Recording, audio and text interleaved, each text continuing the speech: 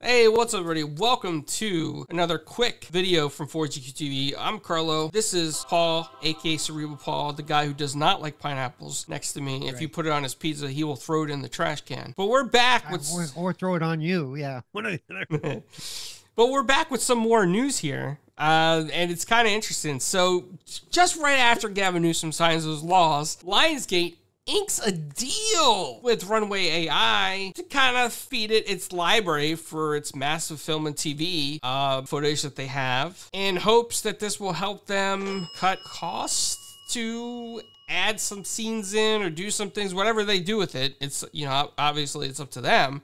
But it is a curious thing that this was just signed after Gavin Newsom signed those laws in California. So I am not sure what the plan is here, but I'll read you a quote from the article that is from The Hollywood Reporter, and this is a quote down the page. So it says, Runway is a visionary, best-in-class partner who will help us utilize AI to develop cutting-edge, capital-efficient content creation opportunities, said Burns. Several of our filmmakers are already excited about its potential application to their pre-production and post-production process. We view AI as a great tool for augmenting, enhancing, and supplementing our current operations. Now, as long as it doesn't replace human jobs, I'm okay with it. But when it starts replacing humans in certain aspects of whatever they do, it becomes a little worrisome because there's a lot of people that count on these jobs and this income. And also, before I let Paul take the floor, I want to put this thought in his head as well as yours who's watching the video. If Hollywood is going to sign these laws, it's only a matter of time before big comic publishers sign similar agreements. Did I say laws before? I meant agreements. You said laws. You meant agreements or deals, yes. Yes. So it's only a matter of time before they sign those as well. And then what are comic book artists going to do? How are they going to stick up and fight?